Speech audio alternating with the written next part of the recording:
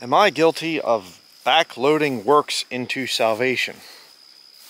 Well, this is an attack I've had come against the ministry different times throughout the years, and it's never made sense to me because, you see, that statement's not based in Scripture. You will never find somebody being condemned for backloading works into salvation. The theory is basically that people say you just get saved by your belief and whatever else, and you don't have to do any kind of good works after that. It's just, and if I say, well, you're not doing good works, I don't think your salvation was real, oh, then you're backloading works, because see, what the Bible teaches is that you're saved by grace through faith, not of works. Works salvation is something that's never settled, right? And that's why I reject this whole thing of I'm backloading works into salvation. That's not true. You can know that you are saved, but you're supposed to do good works, okay? That's very important.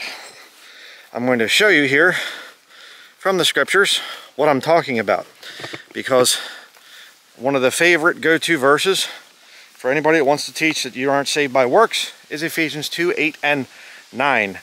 They stop at 9, which is interesting. And I believe completely that you get saved by grace through faith. God's grace, your faith. All right? And calling upon the name of the Lord, that's how you get God's attention. Yes, you have to believe the gospel. Certainly you have to believe what's written in Scripture. But you can't save yourself. But you have to call upon the name of the Lord to be saved, just as you would call 911 if you have a problem. You call out to God for Him to save you.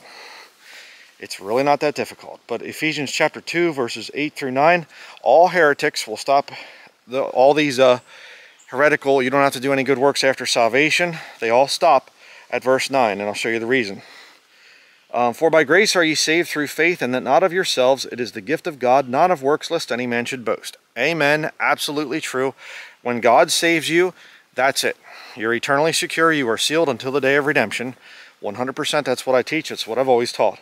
But let's continue to verse 10 now. Okay, get context. A text without a context is a pretext.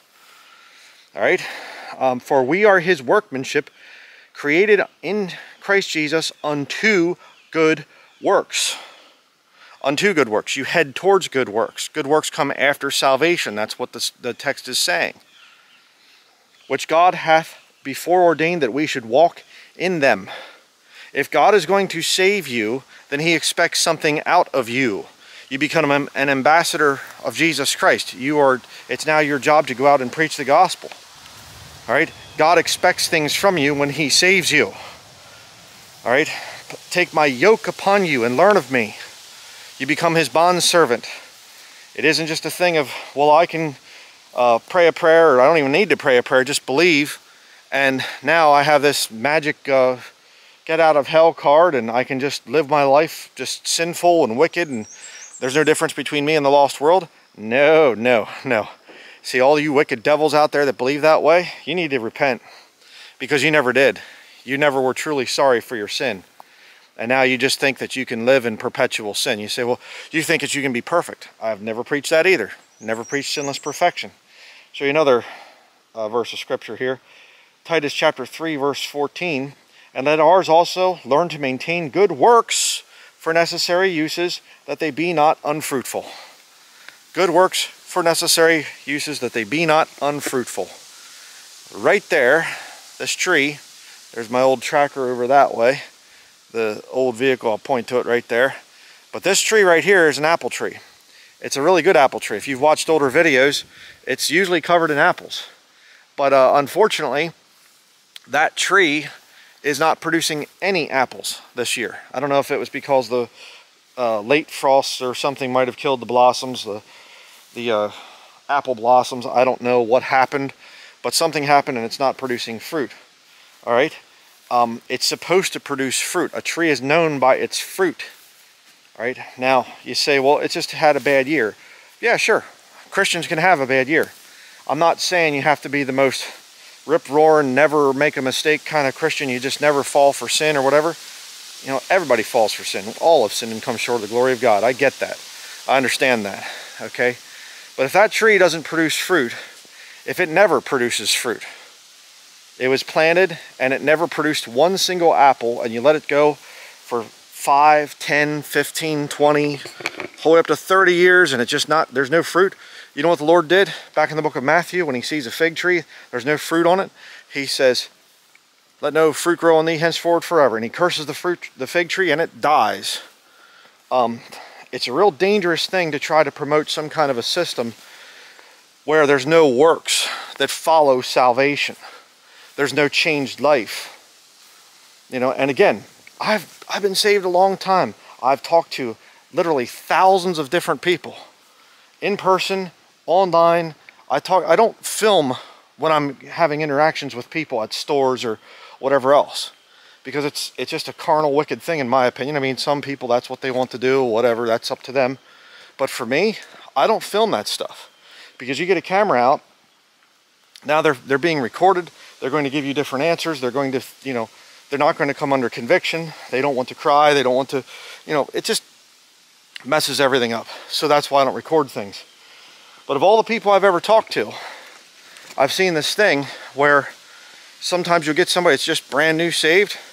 They might not be producing that much fruit. You might not be producing much fruit out there. Maybe you've just been saved for a little bit of time.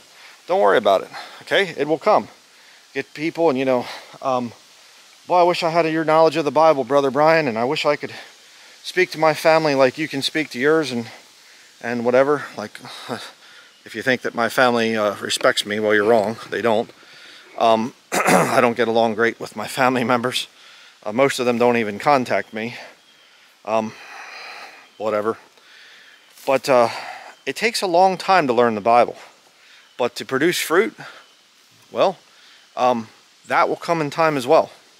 And you can't get all stressed out because, you know, you're just not really seeing much fruit right away. But me as a preacher, I understand that there are a lot of people out there that are false converts. Leaves actually changing here. It's in August. It's kind of early this year, I think. But there's a red maple back there. But I always have to be careful that there might be people out there that are false converts like I once was. If somebody would have actually taken me to them, and there were a few that tried.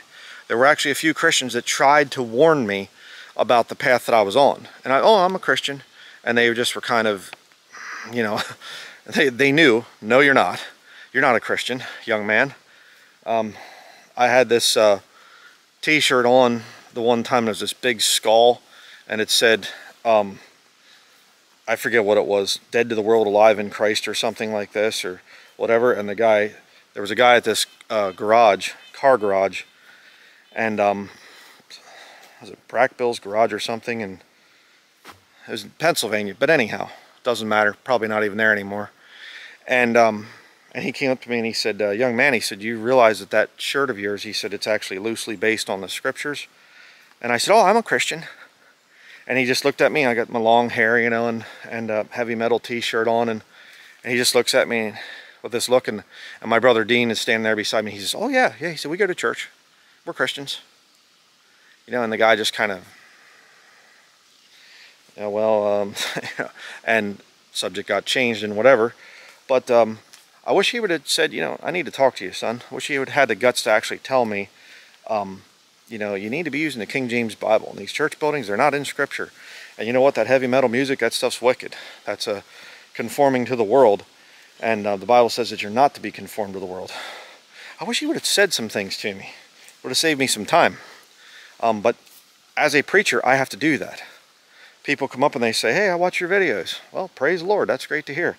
So tell me about yourself. Let me hear your testimony. I'd like to hear how you came to know the Lord. That's what I have to do. And, you know, I've had people come up to me and some people, I look at them and I think, outwardly, you don't really look like you're saved. You don't certainly look like you're conforming to the world, but I don't know. I have to do some inspection here. I have to look. What kind of works are you doing for the Lord? Has your life changed? Because you see, if I'm just out there looking to grow my subscriber count, and I'm out there and I'm trying to get lots of people coming along, and I want to, you know, get their money, essentially, like most preachers do. I'm going to be telling people, everybody I meet, oh, you're a Christian, oh, you're a Christian. You know, just everybody's great, everybody's fine, you know. But I care too much about people's souls to do that. I'm not going to do that to people. The Bible teaches that when you are born again, when you are genuinely saved, God at that point in time is going to start to use you for different missions. God will start to bring things into your life, and He won't suffer you to be tempted above that you're able to bear. You know, He won't, you know, have you go through trials and temptations and whatever if you can't handle it. So, and you say, well, I've been through a whole bunch. Well, then God must trust you. Think about that. But just wanted to put together a quick video like that. There's no such thing as backloading works into salvation. The only way that that would be heretical is if you'd say that, you know, if I was teaching that you make a profession of faith, and then you go and then you have to do good works, or you can lose your salvation. Okay, then it would be heretical. But me saying you better get to work, you better have a changed life when you get saved, what I'm trying to do is I'm trying to make you fruitful so that you can have something at the judgment seat of Christ. Don't waste your life away. If God has truly, genuinely saved you, then get busy for the Lord. Start doing something for the Lord, because He will reward you. And the other thing is, you know, you'll have much better assurance of salvation. You won't doubt things, and you won't question, and you won't go through a lot of depression and whatever else if you're getting work done for the Lord. You know, when the Lord gives you a divine appointment, a real one, not one that's just forced because you're out trying to do your door-to-door duty to prove that you're a good Baptist or something. But when you get a real, true, divine appointment, the Lord has set this thing up. There's no question about it. When you get one of those, man, is it exciting. You're going to want to jump up and down, and, you know, when you can feel the Holy Spirit speaking through you, and you can see somebody getting convicted and whatever. Tell them how to be saved, and I mean, oh man, it's wonderful when the Lord sets it up.